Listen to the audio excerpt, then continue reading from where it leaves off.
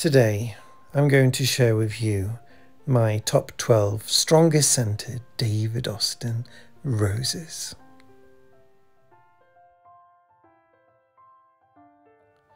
In at number 12, we have Desdemona, first introduced in 2015. Desdemona has a lovely, strong old rose fragrance with hints of fruitiness, blackberry, lemon, almond. Oh, she is so beautiful. Mouth-wateringly delicious. I highly recommend her.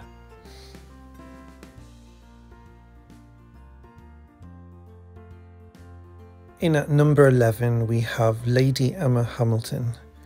Now, at the time of filming this video, this was the only bloom out at the time. It's quite a small one. I can say Lady Emma Hamilton does get much bigger blooms, and she is a stunner. Beautiful fruity fragrance, very strong and very beautiful. In at number 10, we have Boscobel, first introduced in 2012. This has a lovely myrrh / fruity fragrance. Again, enough to make the mouth water. She's a stunner, and she has a beautiful coral pink tone to her. Quite an unusual shade, to be honest, and for that reason alone makes her even more beautiful. In at number 9, we have Strawberry Hill. This is a climber, and you can also grow it as a shrub with plenty of pruning.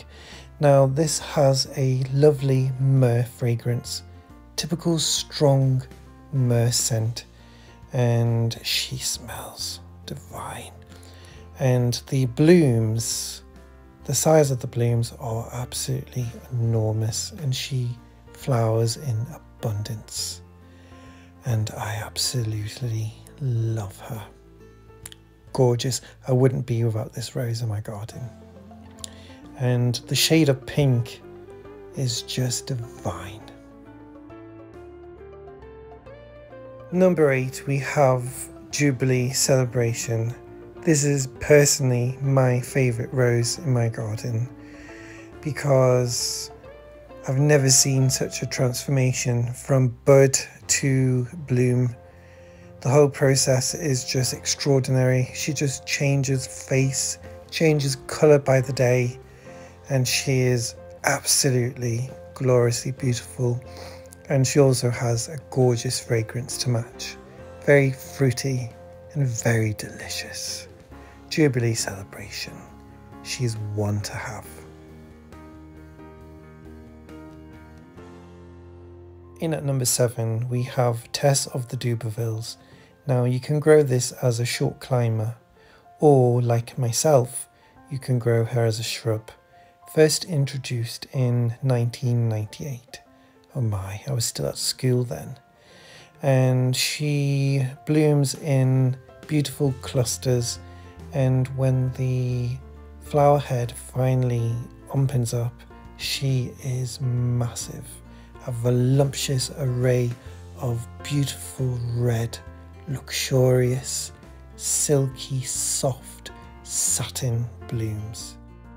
I absolutely adore her and wouldn't be without her. I say that about every rose though. Just look how gorgeous she is though. Oh yeah, she's a stunner. And it's also worth noting she does really well in a vase. She has good vase life. Actually, I have 2 of Tess in my garden. I have one in a pot that I'm growing as a shrub, and the second one I'm growing it as a climber. So it will be interesting to see how they differ, and I will keep you posted on future videos.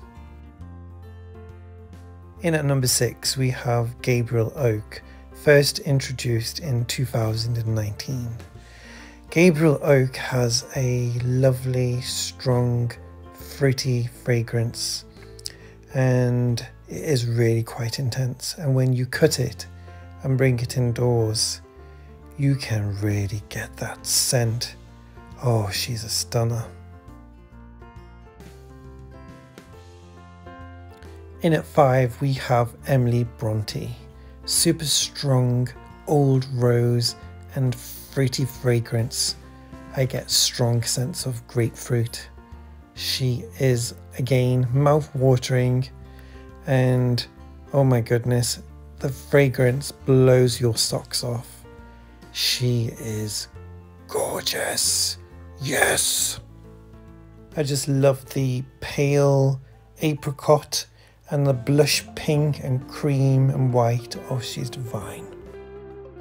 In at number 4 we have Munstead Wood.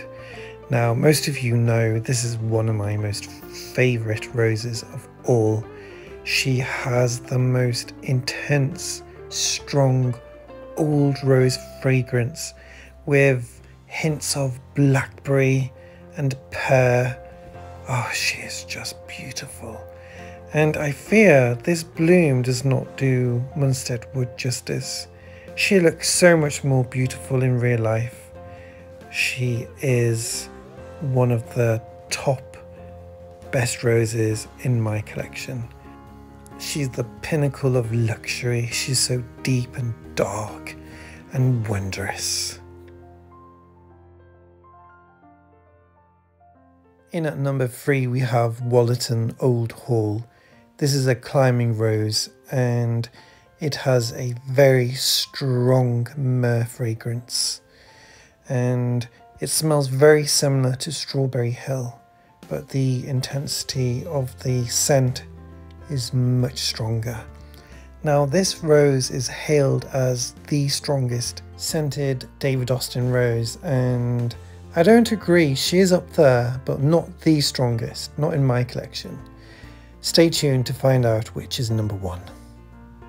But this is a beauty, and her blooms, as you can see, they are humongous and they get even bigger. She really is a beauty, and I grow this on an arch down the bottom of my garden, and every time I walk past I can't resist in burying my nose in those petals. She is stunning.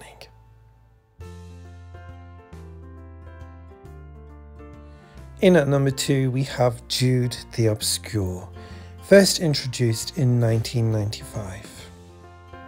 Jude has the most intense, intoxicating, addictive, fruity, strong fragrance. And I only have one shrub in my garden, and I can't believe I have more. If you don't have her, hurry up, get your heels on, and rush and get to that garden centre, or get to the computer and order one, because I kid you not, the intensity of the fragrance is just spectacular. You need her in your life. And look at the size of her blooms. And here we have the winner. Number 1, Gertrude Jekyll. Voted the most popular, the most loved rose of the world. And there's no wonder. First introduced in 1986, and ever since she has stole the heart of the nation, stole the heart of the world, and she has the most glorious, fragrant, quintessential English old rose scent. She is my number 1, and she is a stunner. Ladies and gentlemen, I present to you Gertrude Jekyll. I'm Darren Harwood, and this has been my top 12 most fragrant David Austin roses. I hope you've enjoyed it. If you haven't already, subscribe for more, and I shall see you very, very soon. Thanks for watching.